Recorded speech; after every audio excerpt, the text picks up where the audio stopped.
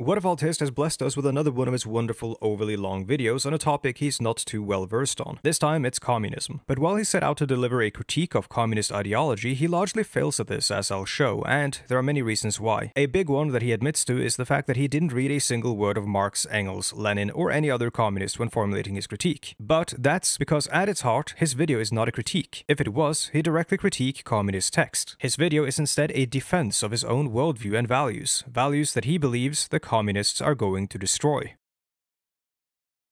I started writing this video as an attempt to understand communist civilization, which briefly ruled 1/3 of the human race in the middle of the 20th century. I didn't succeed at that. A problem I often see with philosophy is that it can become navel-gazing or intellectual masturbation that's intellectually disconnected from the actual physical evidence. As a side tangent, in ancient philosophy there was magic, and then there was left-handed magic, which was magic that came from you trying to take divine power by yourself. And right-hand magic came through God's goodwill, and left-hand magic had to come through causing suffering for other people and taking energy from elsewhere. Leftist politics, that humans are inherently perfectible and can become gods. Left hemisphere worldviews operate through an abdication of responsibility. Marxism is the exemplification of a failed left hemisphere worldview, and isn't it kind of ironic that it's left-wing politics, left-hand magic, and left hemisphere? I understand this is kind of woo-woo, but I just thought it would be fun to throw in here. My video is not about convincing you of the merits of any communistic ideology. If you want that, then there are plenty of videos like that out there. We still need communism. If I say anything positive about a communist country's policies or any such thing in this video, it's specifically because Whatifalthist falsely alleged the opposite. Some of the worst things he's saying in this video have nothing to do with communism. It's the sort of stuff you're not going to catch unless you're acutely aware of the context surrounding the terms and ideas floated. The main purpose of this video is threefold: critique Whatifalthist's arguments, provide evidentiary material and context through primary sources in a way he failed to do, so that you will actually have a deeper understanding of the fundamental ideas that underpin communist ideology, and explain the nature and history of some of the ideas floated by Whatifalthist as counterarguments to communism. I'm going to use bits of Whatifalthist footage in order to illustrate some of the points he's trying to make, and I will try my best not to completely misrepresent his points, though we are essentially speaking different languages when it comes to history, so it's going to be hard. I'll try really hard to get on the same wavelength as him, the same vibrations, you might say. When I'm showing his footage, there will be a timestamp on screen for when the footage appears in his original video. I'll also be interspersing some of my live initial reactions to the video from when I first watched it. If you've read or listened to any critiques of communism, then much of what you'll see in this video is not new or all that exciting. These critiques are also generally speaking not even very good, never really delving into specific failures of communist regimes, revolutions, or movements in general. Much of the verifiable material critique that is levied can be applied to any government or regime.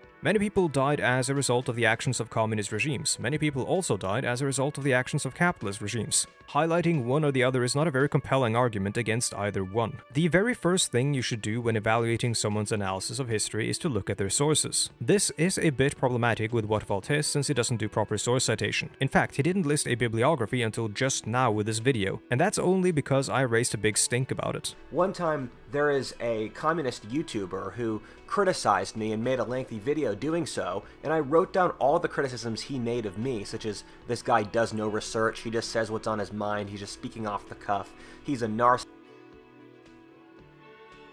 It's me! Because the sources... It has to be. That's fucking funny. Still, this is a huge step forward, even if this isn't really how you should do a bibliography. In terms of formatting it, it should generally contain the year the work was published and be ordered alphabetically by author. It should also only be noted if it was explicitly used in the research for this video, not if it's just something on the topic that you've read, or something that served as an inspiration, though you can still mention that in the video. I'm going to probably make a video on how one should cite sources and construct a bibliography in the future. Hopefully he will watch that one too. In terms of outright critiquing these sources, I haven't read them all, and they're never explicitly cited to the page number in the video, so I'd have to scan the entirety of each work to try to figure out if any of his claims correspond to any of the evidence given in these books every time he makes a claim over the course of this 50-minute video. I'm not going to do that, so my source critique here will have to be relatively light. I have thoughts on a lot of these sources, but I think those are irrelevant to the point of this video and would only get us bogged down in the minutiae. I genuinely do appreciate the step forward here though, partially because this list of sources shows that for his video on communism, Whatifalthist did not read a single word of Marx or Engels. I can promise that this will not go into the direction you expect. My comrade, let's make the revolution. The whole world was experiencing acute overpopulation, and so that meant human life was very cheap. The idea that poverty is a product of overpopulation was fronted by Thomas Malthus in his famous essay on the principle of population from 1789. Whatifalthist presents this thesis as fact, even though Malthusian thinking has largely been disproven at this point. Poverty causes faster population growth, but poverty itself mainly has political and institutional causes, not demographic ones. If you want to learn more, read the cited article by J. Van Bavel from Facts, Views and Vision, an international peer-reviewed scientific journal for obstetrics, gynecology and reproductive health. The suffering wrought in the period was due to the economic, political, and institutional responses to the changing world and lack thereof, not population growth itself. Working 12-hour days, 6 days a week, was often the norm. There are stories of wealthy social reformers trying to push for an 8-hour workday in this time period, followed by riots by the workers, since they would starve if they worked those 4 less hours. It's somewhat absurd to bring up this relative edge case in a long history of workers fighting tooth and nail to work less hours for the same pay. The 8-hour workday was a fundamental position of the socialist movements of the period, one which attracted a lot of support, and one that was eventually won and is enjoyed by workers to this day. Karl Marx, in his usual non-moralistic manner, argued specifically that working long hours was counterproductive to society. Quote, "The unnatural extension of the working day, which capital necessarily strives for in its unmeasured drive for self-valorization, shortens the life of the individual worker and therefore the duration of his labor power. It would seem therefore that the interest of capital itself points in the direction of a normal working day." What Whatifalthist is trying to do here by highlighting an edge case like this is to create a notion that the socialists of the period were disconnected from the real concerns of the working class in a very disingenuous way. Let me ask you, dear viewer, would you rather work 8 hours or 14 hours? The traditional social structure in which almost everyone was an independent renting farmer was replaced by employer-employee relationships, which, due to inexperience and overpopulation, were often incredibly exploitive and cruel.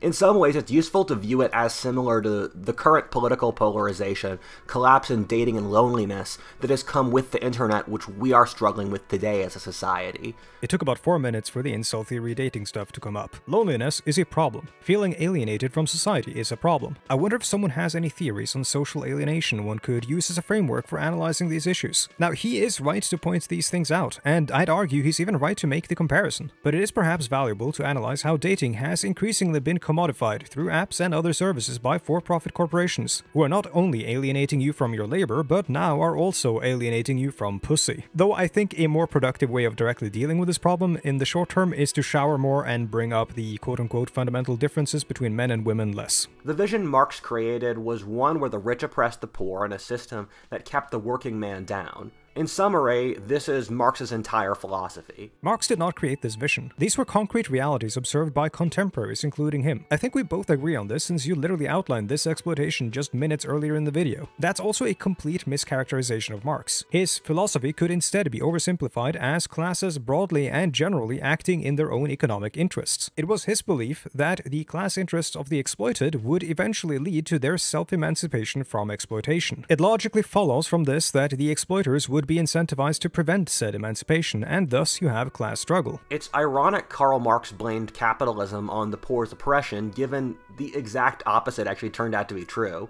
You could see the exact same problems of poverty and class repression in societies that were not capitalist by his definition. That's because Marx never claimed that, which you would know if you had actually read Marx. He claims that the bourgeoisie carried out the revolutions which supplanted the feudal lords, which then did afford a lot of people rights and privileges they did not have under feudalism. His argument is that there have always been oppressors and the oppressed, and that the mechanisms of this and the forms this has taken has varied throughout history. Capitalism did end past systems of exploitation, and supplanted it with new systems of capitalist exploitation. The capitalists, in becoming the new ruling class, went from being oppressed by feudal lords to the oppressors of the worker. Karl Marx doesn't quote-unquote blame capitalism. He in fact highlights capitalism as providing the instruments by which the worker will liberate themselves. This is the most basic sort of elementary Marxism that you find even in the very short theory-light Communist Manifesto, which is more of a PR pamphlet than real theory. There's even more nuance in Das Kapital. So to round up this point, no, you don't see the exact same kind of class repression, but you do see a different kind of class repression in non-capitalist countries, since their economies are different by nature of them not being capitalist, and Marx never made any argument against this. He literally agrees with with you on this, which you would know had you read him. The mid-19th century was tough everywhere except North America, and around the Third World we saw horrifying wars and rebellions break out across the world as a reaction. Yeah, slavery, failed Reconstruction. There's a lot that was going on in America that was not good. And it's ironic that he talks about how the mid-19th century was pretty cool in America, as opposed to in the Third World where there was war and rebellion, which never happened in America in the mid-19th century. My favorite recurring Whatifalthist bit is the one where he forgets that slavery, the Trail of Tears, and the Civil War happened. Life was decidedly still very tough in North America, which also saw a pretty brutal war and several rebellions. And the famine of 1876, which killed 70 million people around the world, or more than World War II. When Marx was writing, this looked to be the path Western Europe would go down. However, the irony is that the exact opposite happened. That's because Marx was watching something like this happen in real time in Western Europe. Ireland was experiencing what's become known as the Great Hunger, or the Irish potato famine in other countries. The Great Hunger had a multitude of reasons, but it was anything but a natural occurrence. It is true that potatoes died of blight, but single crop reliance is a product of human society and its needs and wants, and the fact of the matter is, Ireland was producing enough food to feed itself twice over. The food just wasn't staying in Ireland. Quoting George Bernard Shaw, Man and the Superman from 1903, "My father died of starvation in Ireland in the Black 47. Maybe you've heard of it." To which Violet responds, "The famine?" And Malone replies, "No, the starvation. When a country is full of food and exporting it, there can be no famine." Though factors preceding the spread of the potato blight for sure had deep impacts on the death toll of the Great Dying, it's perhaps the lackluster response to it that had the greatest effect, chief of which under the Whigs was to secure the export profits of the English absentee landlords, cancel government relief efforts in favor of letting the market sort it out, and providing aid based on output or merit of the individual Irish worker. The result was that those who had already been debilitated by the situation were debilitated further. The famine was viewed by the English in a Malthusian fashion. Relief, according to them, only exacerbated the problem because it led the Irish to propagate, further straining their resources. Ignoring completely, of course, that Ireland was producing enough food. It was just being exported because the farms had been bought up by profit-seeking owners, also known as capitalists, in the year prior. In fact, the Irish-born American Archbishop of New York, John Hughes, reasoned that had profits been curtailed by as little as 3 or 4% per year during the crisis, it would have saved many lives and yet not inflicted a wound or scar on the health of commerce.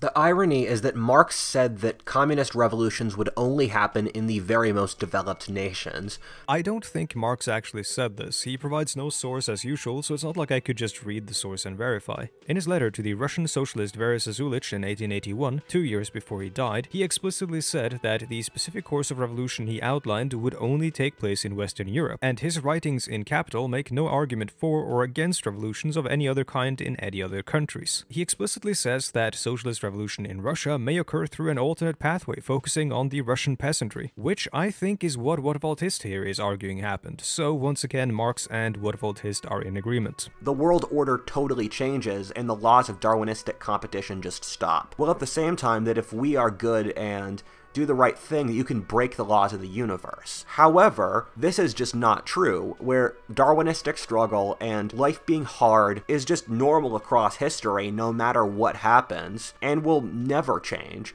It's wonderful that you brought up the book where you supposedly got this idea, because it gives me a chance to investigate the evidence for your claim. Here is the author on page 144 of the very book you just mentioned. The evolutionary logic in itself has no normative implications. It can inform us about human natural predispositions, the often ignored effects of which we would be wise to take into account, but which are often variable and even contradictory. We may choose to follow such predispositions or rebel against them. There is nothing sacred or morally compelling about maximizing the survival for the fittest. This is merely the blind algorithmic mechanism of natural quote-unquote design. The human brain, itself a product of evolution and a powerful instrument of conscious, purposeful, and future-oriented rather than blind design, may come up with more satisfactory arrangements. Darwinism may thus be regarded as our key to understanding nature, but as mostly irrelevant for understanding human society shaped by culture. Communists don't think about how money is produced, rather how it is divided. Here's the table of contents of the Penguin Classics version of Capital Volume 1,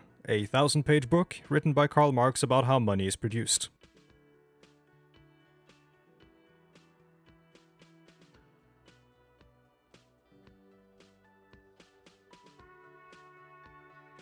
Marxism is in many ways an apocalyptic philosophy, in that it thinks that there will come a point where the working classes drive out the rich, and then we live in a utopia forever after. However, the actual thing communism tells you is kill the rich and install an autocratic state, and has no sense of moral values or moral standards. Communism says that rulers are purely evil and the oppressed are purely good.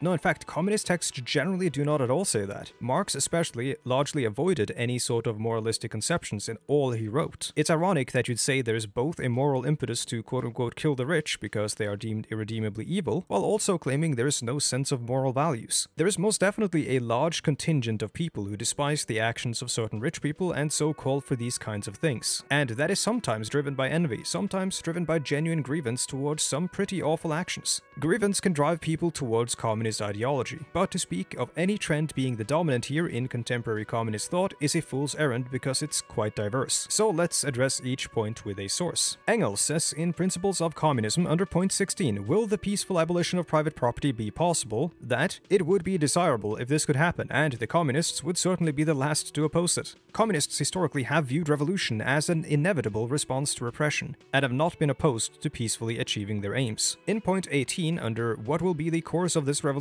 the very first thing Engels mentions is that above all, it will establish a democratic constitution, and through this, the direct or indirect dominance of the proletariat. Among the main points of immediate concern was ensuring free education for all children.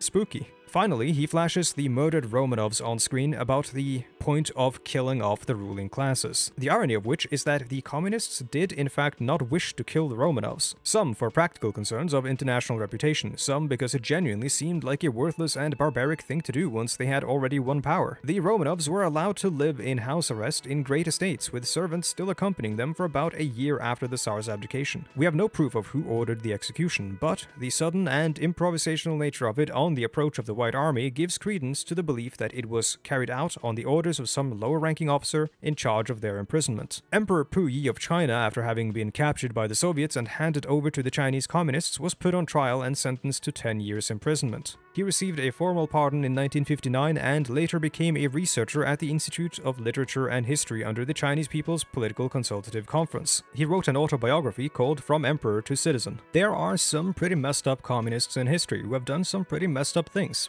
But as Whatifalthist said himself, reality is complicated, and, editorializing his words a little bit here, these same people can be capable of doing good or bad things. He said this in defense of the Tsar of Imperial Russia, whose secret police was arguably far worse than that under Lenin, a secret police which is alleged to have inflamed brutal pogroms against the Russian Jewish population between 1903 to 1906. He's altogether willing to extend this emperor some charitability, but not the young woman whose picture is using for holding a sign at a protest. I promise the critique is going to speed up a little here, but I need to very clearly illustrate how Whatifalthist is not actually arguing against any points or ideas posited by Karl Marx. He's arguing against his idea of Marx, a straw man or a ghost, a spectre of communism, if you will.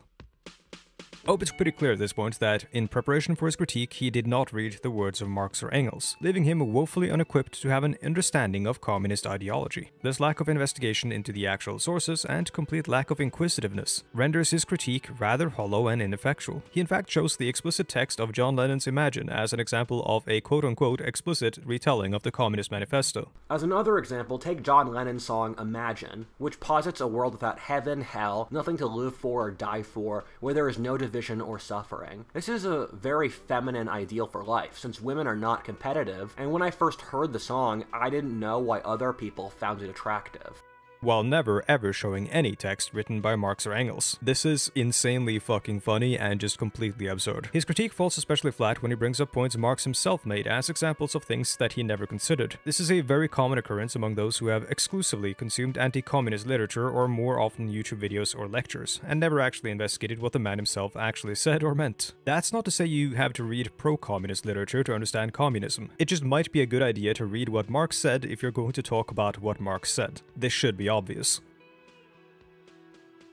He was widely known as a cruel and authoritarian person, and even racist, even for his time, as well as a plagiarist. Why don't we actually follow men we respect? This is not a great line of attack, considering your worldview is strongly influenced by Oswald Spengler. In this 1939 issue of the Virginia Quarterly Review, a national journal of literature and discussion, Carl Dreher talks about how Spengler's relationship to the Nazi Party waxed and waned, and how his philosophy and ultranationalism provided much of the skeleton for Nazi ideology. Spengler, of course, also voted for Adolf Hitler over Hindenburg in 1932, but would decide he was unimpressed with Nazism. Spengler, just like Marx, lived in a specific context, and it's fine to judge them by the values we hold today, as Whatifalthist is doing. It's hard to judge them by any values we don't hold, after all. Marx wasn't particularly racist for the time. Chief evidence for his anti-Semitism tends to stem from him actually trying to refute his friend Bauer's anti-Semitism. I'm referring to the text on the Jewish question, which was titled as such because it was a response to his friend's anti-Semitic work, The Jewish Question. Adding on the followed by the title is a way of saying this is a commentary on the thusly titled work. Even if that particular example isn't the best, you can easily find examples of Marx's anti-Semitic and anti-black racism in letters to his friend Ferdinand Lassalle, while he at the same time was a staunch abolitionist supporting the end to slavery in America and the emancipation of Jews from oppression. So while I have no doubt he was racist, he likely wasn't more racist than a lot of people of his time. This is the mid-1800s after all, when a significant portion of America decided to revolt against the state in order to preserve the institution of racial slavery, and anti-Semitism was everywhere in Europe. It's ironic that in my defense here of Marx, I'm doing a far better job than Whatifalthist of actually showing you his terrible racism by giving you concrete examples you can look up yourself, instead of levying a baseless character assassination. Nothing Whatifalthist says is sourced, but I do know for a fact that the evidence of Marx's infidelity is spurious at best, and is based on a rumor long after Marx's death, based on a letter written by a third party that claims that Engels had confessed on his deathbed that his child with Marx's maid actually belonged to Marx himself. Did you follow all that? This letter was only written after the maid had also died, meaning none of it could ever be verified. This entire part of Whatifalthist's video is very silly. I wanted to use this as a jumping off point to talk more about anti-Semitism. Cue the anti-Semitism supercut. Marx lived and wrote in the middle of the 19th century and was a secularized Jew. He is a secularized Jew. Secular Jews across history, they often push an incredibly nihilistic view of the world. They don't believe that life has any meaning. They don't believe that the nation or social communities have any positive good attached to them. And you see several philosophic trajectories that are shared among secular Jews due to this feeling of rejection by the broader society. One of the biggest demographics for communism is again secular Jews for this very reason. If you look across the Jews who have had many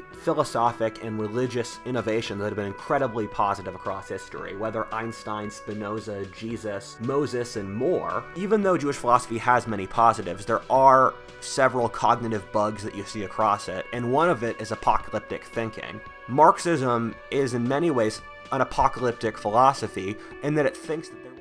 Before I explain this, I have to make it very clear that I have no idea if Whatifalthist genuinely holds explicitly malicious anti-Semitic beliefs. What I do know is that he is prone to referencing anti-Semitic conspiracy theories, and is in this video drawing a link between Judaism and communism. In the comments of my recent video on him, I drew some criticism, and rightly so, for not spelling out in no uncertain terms how Whatifalthist was being anti-Semitic, when he kept referencing the total infiltration of academia, the media, finance, and the government by Jewish Marxists, starting with the Frankfurt School. A big line of criticism around this was that Whatifalthist doesn't draw links between them being Jews and Marxists. Well, guess what, motherfucker? Let me emphasize once again that Whatifalthist may not be a raging anti-Semite. He may genuinely be completely ignorant of how he is engaging with very old and established anti-Semitic conspiracy theories. After all, we've seen that he has a somewhat relaxed relationship to the concept of sources and source critique. This link is an absurd one, and there isn't anything inherently Jewish about Marxism or anything inherent to Marxism that necessarily attracts Jewish people. These are aspects of the Judeo-Bolshevik conspiracy theory. And to the credit of Whatifalthist, I do not think he holds the same sort of Judeo-Bolshevik theory as the Nazis. I do, however, believe that he may have sourced this rationale from anti-Semitic conspiracy theories, or found himself surrounded by people who uncritically parrot these theories. On December 26th, he said some pretty weird stuff about Jews on Twitter, starting with "I like the Jews but," after which nothing good will ever follow. The list of Jews he notes as pushing materialist or atheist ideas include many of the people he put up on on this slide. And in this thread, under a now deleted reply asking for the title of the book forwarding the thesis that Whatifalthist here is presenting, he responds that he got it from Culture of Critique by MacDonald. If you want to look the book up, you'll find the Wikipedia page for the book series carries the following marker. MacDonald is a white supremacist anti-Semitic conspiracy theorist. When Holocaust denier David Irving was suing American historian Deborah Lipstadt for claiming that he was indeed a Holocaust denier, MacDonald was the only willing witness who testified on behalf of David Irving. He also once again mentions Carol Quigley's Tragedy and Hope, which, while not being overtly anti-Semitic, is not cited much by academia, but a lot by right-wing conspiracy theorists, many of whom are anti-Semitic, due to the allegations of powerful individuals secretly pulling the strings of society fitting well within their worldview. Read the linked article if you want to know more. Whatifalthist may not be a raging anti-Semite, but he's using sources that are either overtly anti-Semitic or are frequently utilized by anti-Semites. This coupled by the fact that he is trying to draw a link between Jews or a Jewish mindset and Marxism should be somewhat worrying. Perhaps there is an interesting thesis here, but if you wanted to present it, you would have to provide a lot of evidentiary material and do a lot more groundwork on preventing your material's misuse by anti-Semites than what Whatifalthist is doing. Finally, I'd like to point out that one of the quote-unquote good Jews he highlights here is Albert Einstein, who was a very smart and admirable man. I'm going to quote now from an essay he published in the Monthly Review in 1949, which you can find published in its online version in 2009. Production is carried on for profit, not for use. There is no provision that all those able and willing to work will always be in a position to find employment. An army of unemployed almost always exists. The worker is constantly in fear of losing his job. This crippling of individuals I consider the worst evil of capitalism. Our whole educational system suffers from this evil. An exaggerated competitive attitude is inculcated into the student, who is trained to worship acquisitive success as a preparation for his future career. I am convinced there is only one way to eliminate these grave evils, namely through the establishment of a socialist economy, accompanied by an educational system which would be oriented towards social goals. This essay is called Why Socialism, and as you can see, Albert Einstein was also a socialist. We all know what happened at this point. After seizing power in Russia and China,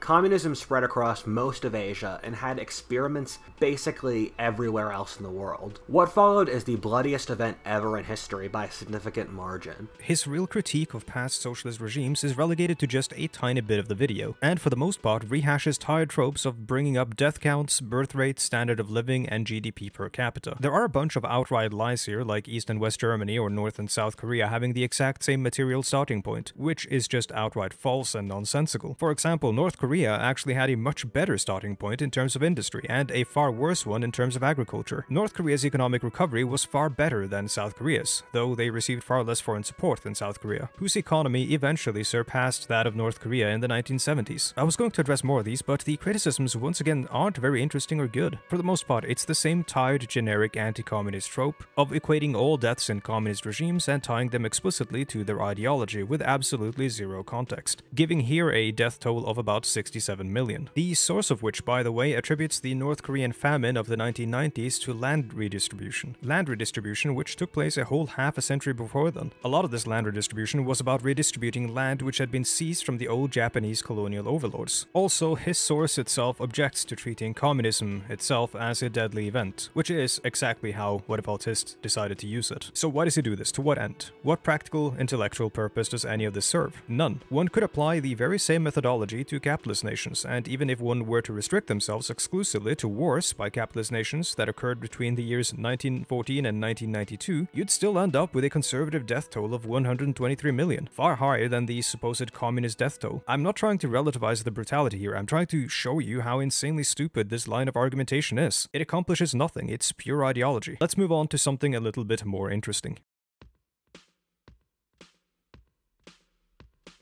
In my videos, I've consistently called communism a religion. This is since, according to Durkheimian terms, it totally is. The main reason communists really get pissed off at calling them a religion is they view all religions as false, as according to Marx. Now we get to the core of the thesis of this video. It only took us about half an hour. The way he positions communism as a religion and the reasons for it are actually quite interesting. Before we get to that though, Emil Durkheim was a sociologist with left-wing political sympathies. Whatifalthist doesn't exactly cite where he got these so-called Durkheimian terms from, and Emil Durkheim never appears in his list of sources. Luckily, I think I found what he's working off of in Durkheim's The Elementary Forms of Religious Life, page 47. The problematic part of how Whatifalthist is using this definition comes from the fact that Durkheim was not intending to create a definition to be used to ascertain if something was religion. Instead, he was looking for the social role religion played in society and studying commonalities between religions. In other words, Durkheim's research is meant to help you understand what you already know to be a religion, not to identify what is and isn't a religion. Durkheim is trying to explain religions, not find religions. I consider this somewhat of a misuse of a source. Whatifalthist's arguments for why communism is a religion are more so suited to paint it as an ideology, which it no doubt is, rather than a religion, which it isn't. Any argument he is positing here can be turned towards any one of his beliefs. By his own terms, is his anti-communism not a religion? Communism and anti-communism are both ideologies. Religions are also ideological, but not all ideologies are religion. The final point on Marx saying all religions are false is also untrue or perhaps a misuse of a source. Marx said in his famous quote, "Religion is the opium of the masses. It is the sigh of the oppressed creature, the heart of a heartless world, and the soul of soulless conditions." What he's saying here is that religion serves as a means of comfort and spiritual relief, that the hardships experienced now will be worth it due to the rewards in the afterlife. He's characterizing religion here as a coping mechanism that serves a pretty important role in society. It was the view of Marx and Engels that religion would lose its important role in society and therefore slowly fade from existence when humans stopped chasing a future happiness in the afterlife and attained a real happiness in the present. Marx quite literally frames religion as a real and important part of society, even if only temporarily so. And the peasants used Christianity as a motivating factor to keep going in a hard world, and one with severe hierarchies that were often oppressive. At one point, he goes on a tangent about the roots of Marxism lying in Gnosticism, which I genuinely do not care about, and seems like another strange way to paint Marxists as smug, knowledge-hoarding mystics who operate through secret societies. For communism, from Gnosticism. Do you see his top recommended video is a Taylor Swift cover? I don't give a shit about this part of the video, and his detractors will tell me that, or my detractors, his fans, will tell me that I'm not listening to his arguments, but I don't think you should have to listen to someone's arguments about how nuking Mars is a really good idea when you're talking about communism, because those two things don't really relate. Like, I don't give a shit about Gnosticism. Like, why would I? Just read the fucking... He hasn't even read the manifesto, I don't think. You need to study Marxism more, even if you've read thousands of pages I have, since they... Oh, as you have! What pages? Let's see. Okay, so he has read thousands of pages on the subject. Secular Age, Atrocities, The Origins of Ideology by David Christian, Sex and Power in History, Europe by Norman Davies, Conflict of Visions. Where the fuck is Marx on this list? Hello? Do you know why they tell you to fucking study Marxism or communism when you say this shit? It's because you haven't read Marx or any other communist. You don't have to agree with them, but you really should read them if you're going to refute their arguments. I did honestly try to make sense of it. Since I'm not knowledgeable enough about Gnosticism to really try to untangle this mess, I asked my Discord mod who's really into this stuff, and he got really upset. He said Whatifalthist is drawing a tenuous connection between Gnosticism and communism based on a somewhat materialist view appearing in both.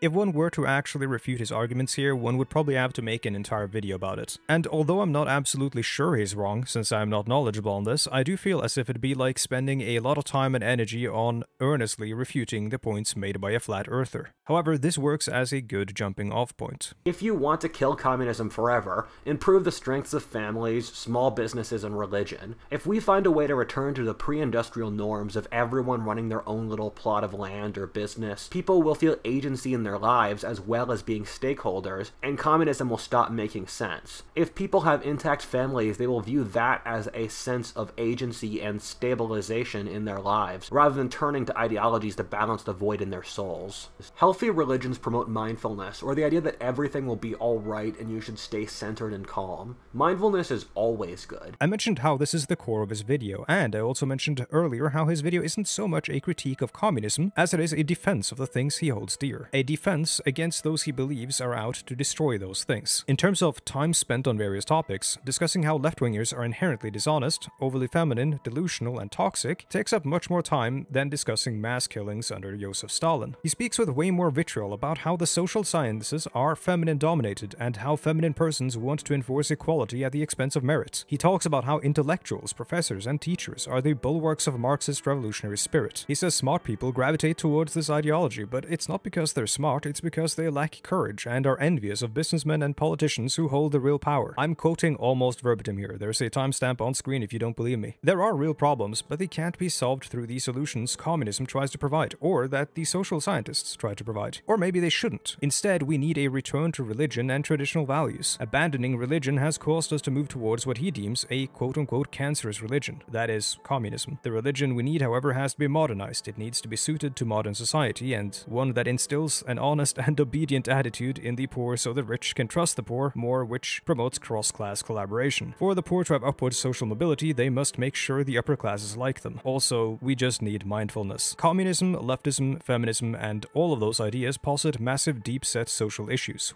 that have to be confronted. It's a view of the world that might instill you with negative emotions. It might even give you bad vibes. To cap off this video, I'd like you to hear a few words from a man who spent a lot of energy on creating long, macro-historical narratives to explain the economic development of societies, and spent much time thinking about how these societies might possibly develop in the future. A guy who, despite many of his flaws, like potential anti-Semitism or racism, had very good criticisms of how shit society was at the time when he wrote this. Now, I know this guy is controversial, but sometimes he did make some good points. Here's Rudyard Lynch, aka Whatifalthist. However, modernity makes people feel much less powerful and like they are ants living in apartment buildings, not knowing their neighbors, working for a boss who doesn't care about them at all in a uniform large corporation, dealing with impersonal bureaucracies all the time, even in dating with dating apps. However, communism stems from a desire for power by disempowered people. Communism is driven by the two most over-socialized demographics, those being academics and the classes that are working for someone else in a large factory. All the demographics that have agency in their own lives, like small business owners, farmers, and others who are often still quite poor, tilt markedly conservative. You are alienated from the products of your labor. Your boss doesn't care about you. You live under a massive, hulking bureaucracy. Society's endless desire for profit has even made inroads into your love life. You feel powerless. You have no agency in your life. The people who do have agency in life, the ones who don't work for someone else, the ones who own the property they live on, the landlord, the boss, the successful businessman, the politician, they all tilt markedly conservative. They're not greedy and envious like you are. They're completely happy and content with things remaining just how they are. Thank you for watching.